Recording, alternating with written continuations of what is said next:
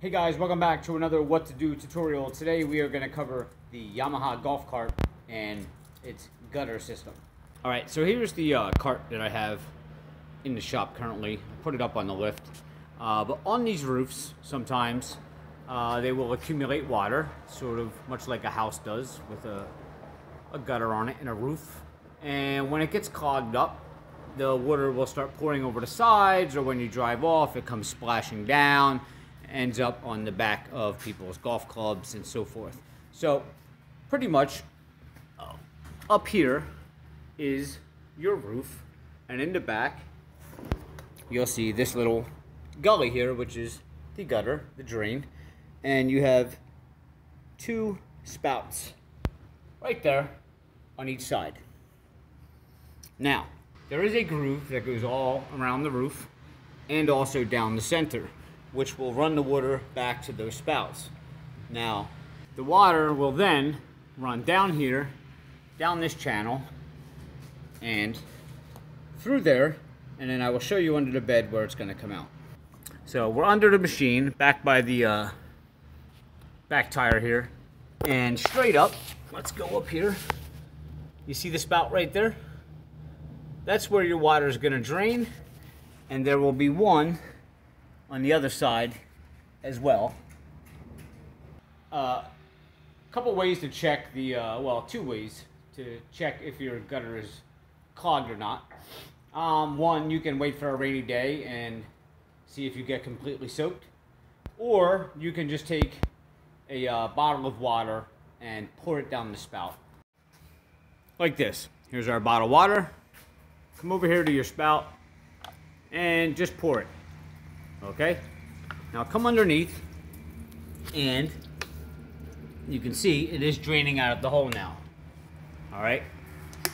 On this cart here, looks like the water is pouring through there. That's not seated in there properly. So the water will drain down here if you have a company or a golf course and people keep stuff back here. This will get wet in the rain. Alright, we'll go check this side now. And sure enough, yeah, it's pouring right down the column here too. You can see it. And it is pouring out the bottom too. So the channel is clear. Now, in the event that they do get clogged, I would recommend taking an air hose, a pressure hose, and just squirting the air down through there. This part here is going to have to be readjusted, and I'll show you how to do that right now. Now, depending on how bad your rubber boot is on the golf cart, you can do one or two things. The first option would be this. Now, I have one hand, so it's going to be kind of hard to do here, but what you want to do is just kind of pull down on this the best that you can. Alright, because this pretty much just makes a seal on there. Alright, and it's hard for me to do with one hand, but if you got a little tiny pair of pliers or something, just enough to grip that, you can pull that seal back down on there, like so.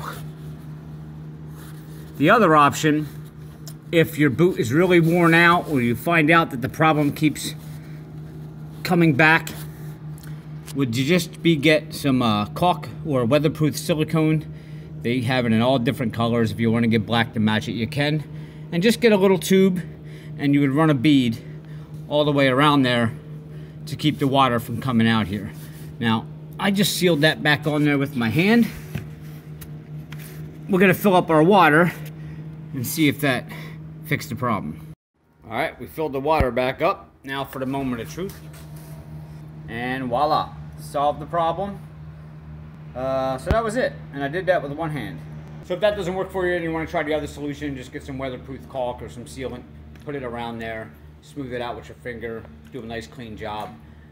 It's in a spot which is really not noticeable anyway. But that's it, real simple, easy fix. Keep your customers dry, keep them happy, and that's how you fix the gutter on a Yamaha golf cart. Don't forget, hit subscribe below, give me a like. I do these videos daily. Thanks for stopping by, guys. See you next time.